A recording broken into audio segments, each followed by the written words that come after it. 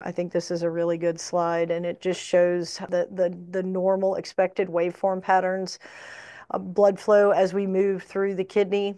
Starting in the renal artery, the main renal artery, one of the really important key points here, aside from the velocity, is seeing a sharp upstroke in systole and then an early systolic peak. So I could make an analogy of the Rocky Mountains. So sharp up versus Appalachian, where we have like a rolling hill, or maybe the foothills of the Appalachians.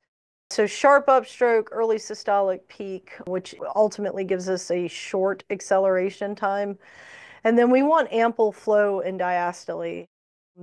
Should be a low resistance signal. So the kidney should always be receiving blood in both cardiac cycles and not pushing against a lot of resistance.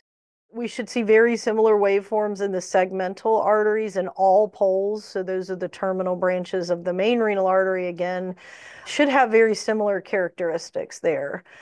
As we move out into the parenchymal arteries, we should see similar characteristics, maybe a slightly lower, more rounded peak systolic, still very low resistance, and that's it's important to note.